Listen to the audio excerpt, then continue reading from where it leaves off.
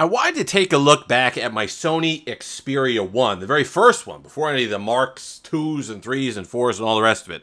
Because I was looking at getting a Sony Xperia Mark IV that's announced to come out, I believe, September for the channel, because I absolutely loved my Xperia 1. And I went to see the price, $15.99 for a slab device in 2022. And I'm not going to hate on them.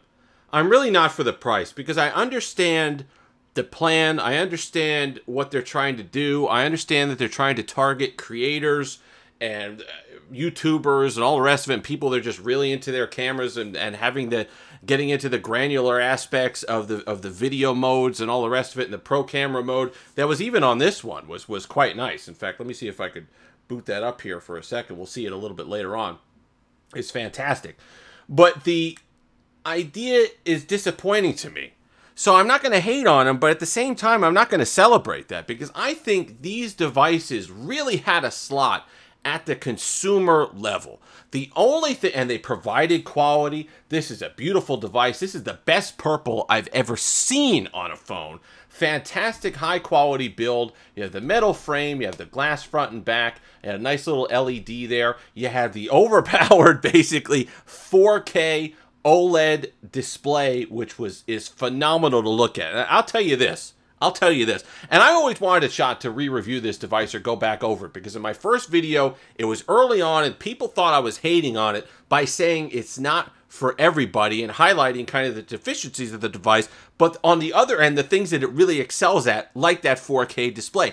It's okay for devices to not appeal to everybody. It's okay for them to be not so hot in some areas if they're absolutely off the charts in others. It's nice to have variety when it comes to cell phones, something we've certainly been lacking. And so that's what really hurts me when we take Sony out of the consumer business, essentially put them in some sort of pro mode, professional consumer grade devices, as opposed to staying down here where it's on par price wise with a Samsung or an iPhone or a Google Pixel. I think that's where it really, where the sadness comes in, because we're essentially losing another phone maker. We're essentially saying goodbye to another competitor that's just leaving the landscape wide open at the flagship level for Google, for Samsung, and for the iPhone. I think that we've lost LG. Moto's basically been off in the wilderness for a while. Nokia trying to get a foothold with their budget devices. OnePlus now has been basically laughed off the stage when it comes to the flagship territory devices. So it's disappointing to then see Sony say, all right, you know what? Forget it. We're going to do pro kind of consumer devices, $1,600. If you need it, you need it. You know if you need it. If you don't, then you don't. And I think when it comes to at least marketing in the United States, the issue was never the device itself. They gave a great experience. I love the way Android runs on it. I love their skin, which is pretty stock, really no issues there. Fantastic display. And I've often told people that a good 1080p panel can absolutely hold its own with a good 1440p panel. My eyes, and a lot of times, you know, between the two, your eyes can kind of, you don't really make out the difference a lot of times when it's 2K versus when it's just a 1080p display. This 4K display, you can absolutely tell the difference and how gorgeous this display is. When you're watching content, when you're watching Netflix on that wide-angle cinema-type display, fantastic. The detail is amazing. When you're reading things, just the sharpness of the fonts and the textures, an amazing experience. These guys come out with these 4K panels, and it is a great, great viewing experience when you take a look at that. Love the notification LED. Love the fact that they're not afraid to give us kind of a squared off experience, even though it's a little bit rounded here. You get the notification, you get a little bit of a bezel. That's not the end of the world, especially when you're doing the camera stuff. You have something to hold on to when it comes to the device. To me, it wasn't the hardware. The internals are great. Snapdragon 855, which is still going to go, probably going to go down in history as one of my favorite Snapdragons of all time for just how power efficient it was, yet still powerful enough to do anything and everything that you'd want to do with it. The RAM came in a little short. I think it was 6 gigs on this one for 2019.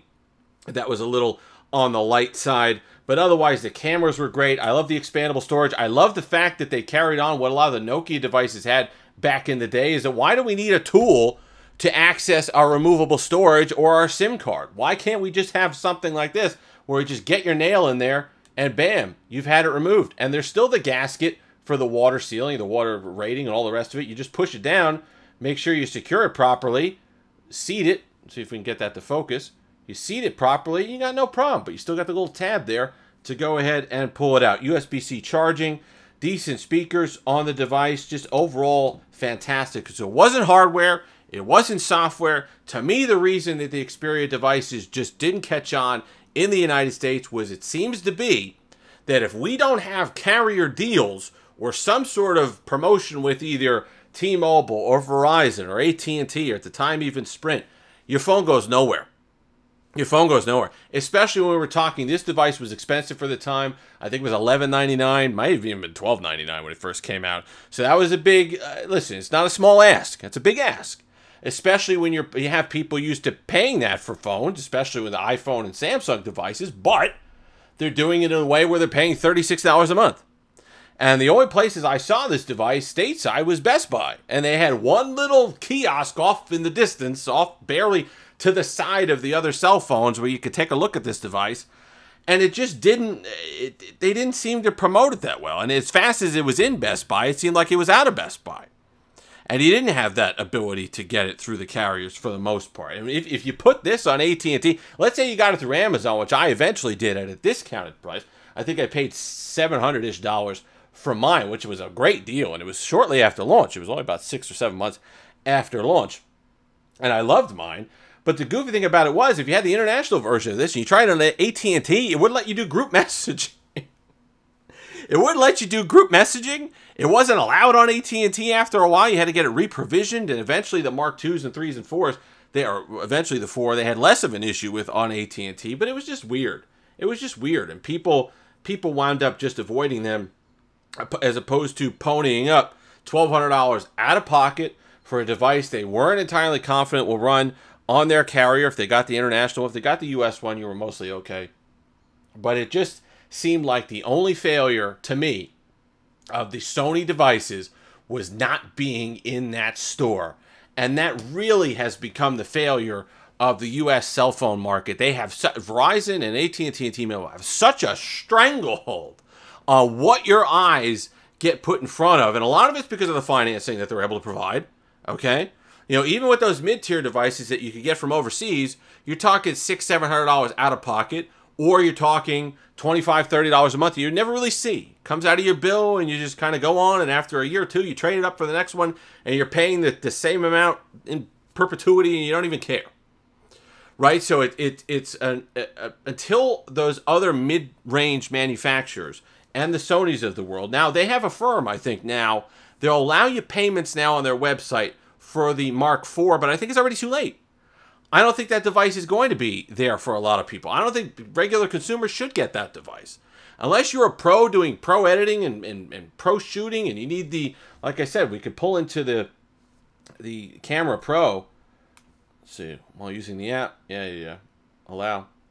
It's a really cool piece of software. Like, look at the level of detail you get to have when you're talking what you're doing on your camera. You get the levels over here. You get the different modes that you'd be in. You get recording. You can get your lens, whatever you get, your ISO, your shutter. I think, yeah, there you go. Your resolution, your frames per second, your FPS. It's just a great overall camera experience and nice. And they're just going to get that better. So they're leaning hard into the pro mode stuff, and I get that.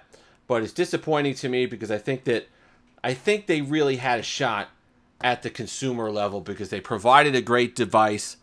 And they've exited that market, and that's a shame. And I understand. I'm not going to hate on them for charging $1,600 because they know what their niche is, and they're going to lean into that. I just felt that if given a chance, a proper chance on the playing field with all the other devices, that Sony absolutely had a chance at the consumer level when you're talking $1,000, $1,100 when you're going up against your Samsung devices. And any sort of competition is good. It's every other day we're talking about somebody that's off in the wilderness now, that we just lose. And there's just no competition for Samsung and iPhone. And Google, bless their hearts, they try. I just don't think they're really pushing Samsung or Apple that hard just yet. At certain price points, maybe they're trying. But I think that we need somebody up there now that OnePlus and LG and now Sony have kind of gone away. Disappointing. They had some good hardware, good software, nice stock software, had great integration with their cameras, with their pro cameras. You could do Wi-Fi stuff and use this as kind of a monitor.